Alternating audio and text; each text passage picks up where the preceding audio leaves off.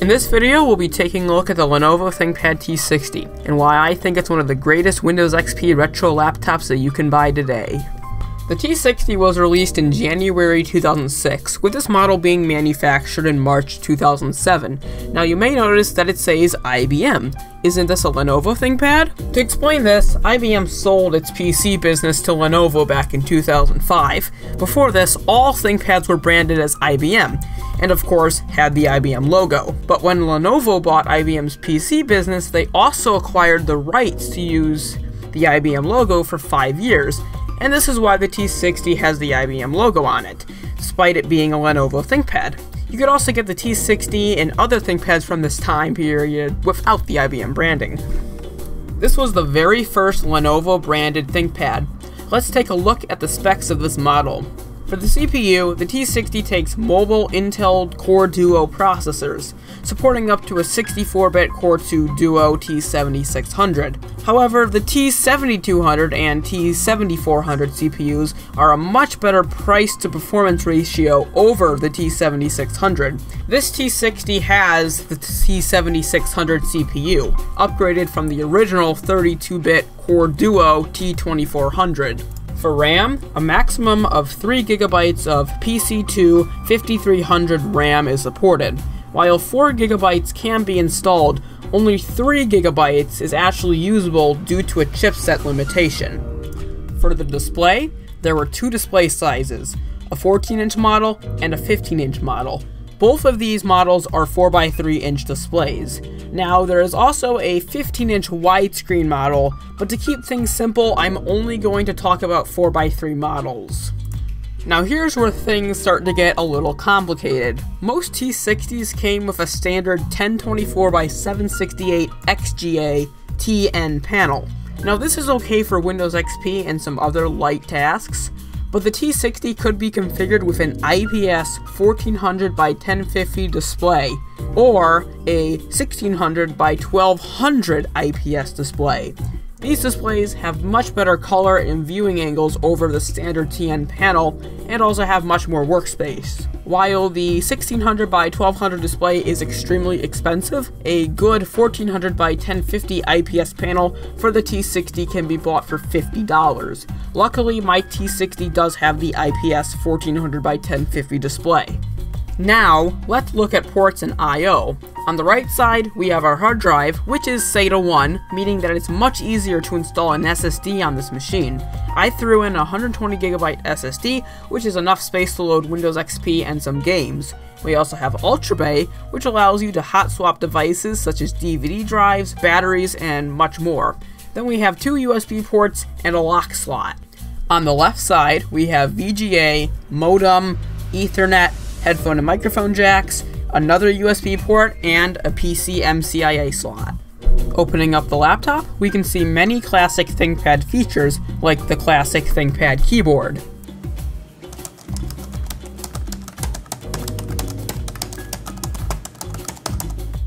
There are also many other features, such as the track point, the touchpad, and the fingerprint reader. As you can see, we have a nice and big 15-inch display. There are also status indicators on the display bezel itself. So now that we've gone over the T60 and its many features, let's see how this laptop performs as both a retro Windows XP gaming laptop and as a daily driver running Windows 10. First, let's see how it performs as a daily driver. Using Windows 10, the operating system doesn't take long to boot. The SSD really does make a difference here.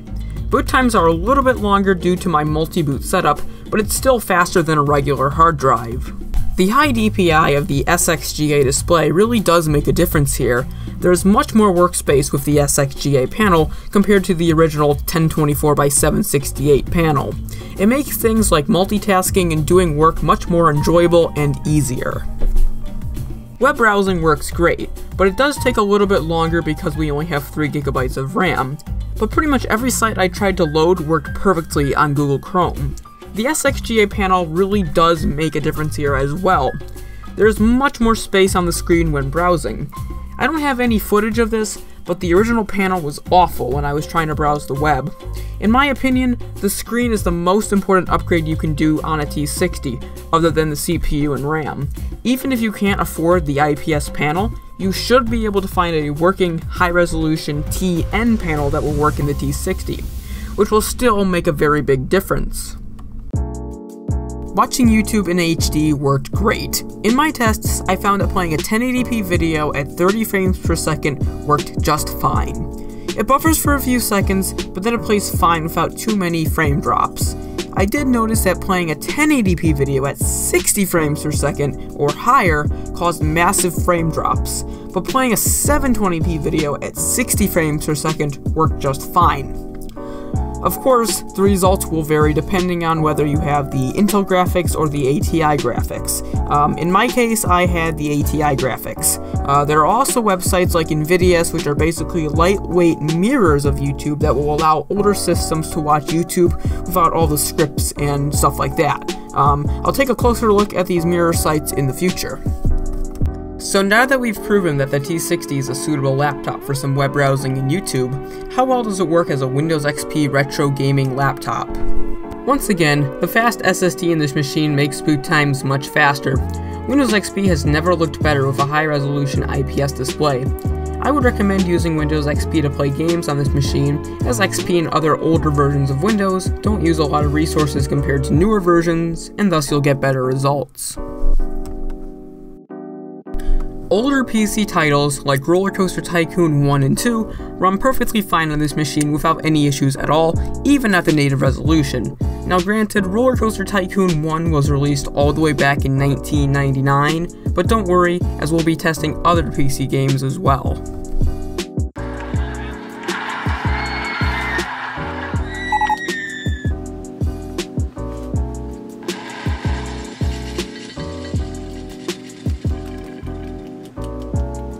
Newer PC games like Roller Coaster Tycoon 3 and Flight Simulator 2004 run good as well, and are totally playable.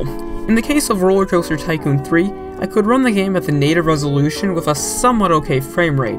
I did find that turning down the resolution a bit did help the frame rate. You could also crank down some more settings and keep it at the native resolution. Now here's one of the cons of upgrading to a high resolution display. Running games at 1024x768 works mostly fine, but they have to be scaled up to fit your screen, which makes them look sort of blurry. But running the games at a higher resolution causes massive frame drops unless you crank down the detail. Keep in mind, these laptops were never meant to be gaming machines, even when they were brand new. The increased resolution and color depth was just for productivity, not gaming.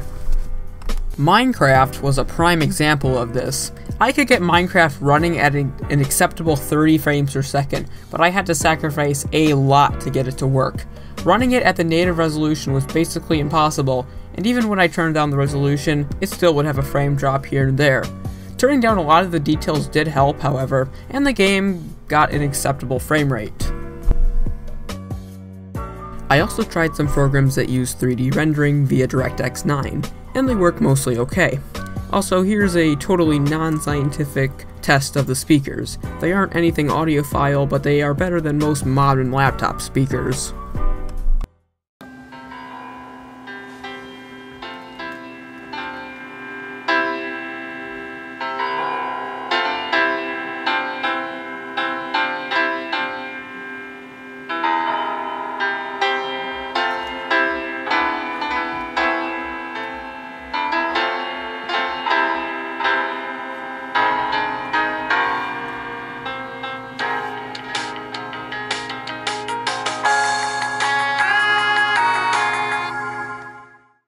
In conclusion, I think the T60 is most likely suited for PC games ranging from the late 1990s to the mid-2000s.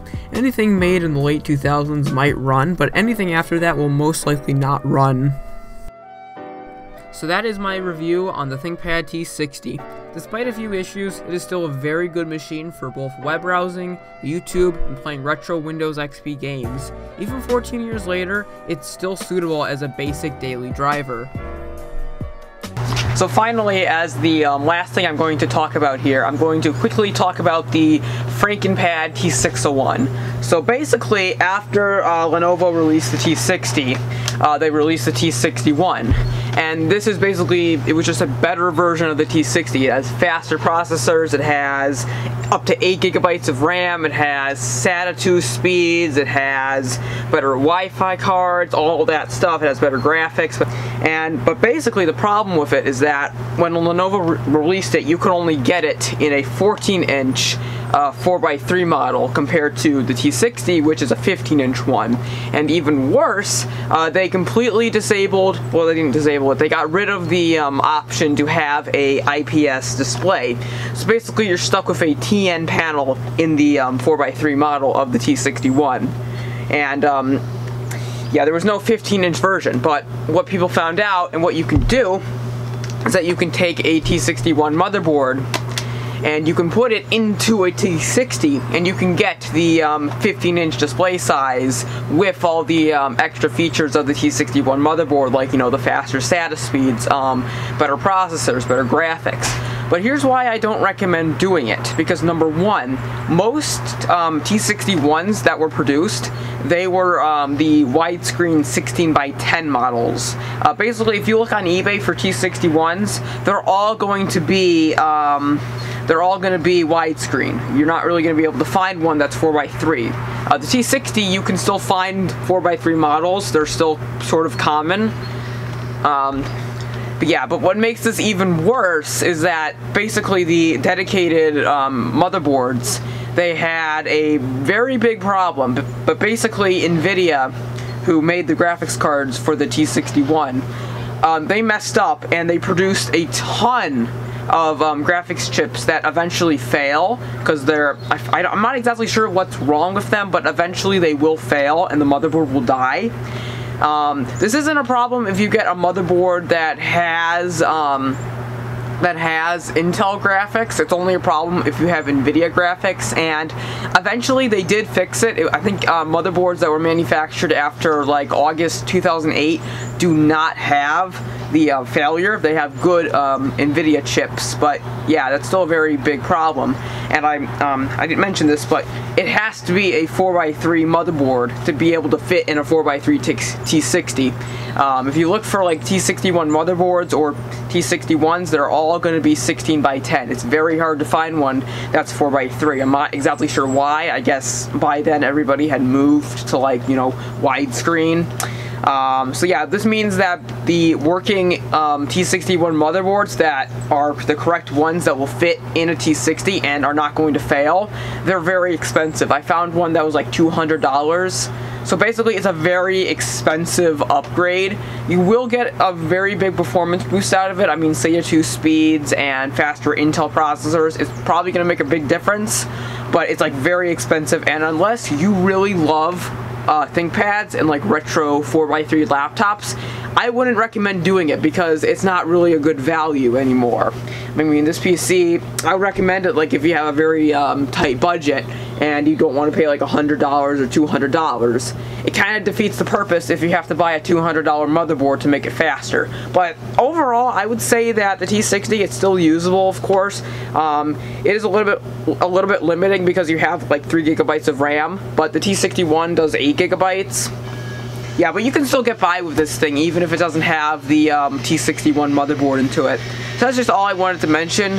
Somebody might have heard about the FrankenPad T601 and the modification that you can do to these. There's also some other modifications, like you can put in a LED backlit display. You can modify these because these basically, the displays in here, they're all CCFL, which eventually they go bad and they like yellow out and then they go dim. And LED backlights, they use less power. They use they don't use as much energy as CCFL backlights, and they're also brighter, they're more efficient, and they don't die like CCFL backlights do. So that's pretty much it for my review on the T60. I just wanted to put this in as like a last minute thing, and yeah.